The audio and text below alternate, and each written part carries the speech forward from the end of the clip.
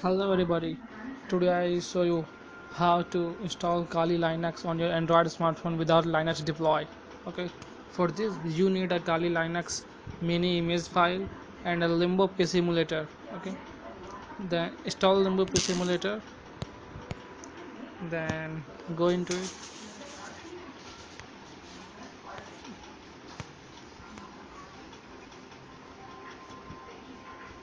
then create new, write Kali,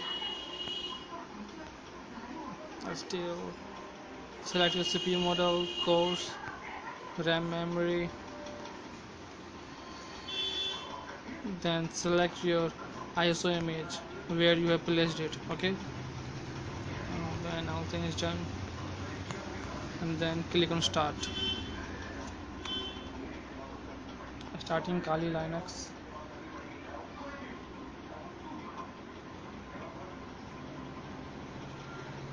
Okay, this is done.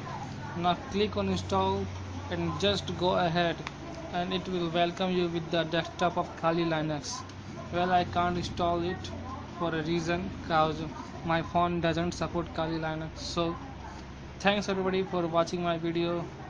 Hit the subscribe button for more. Thank you.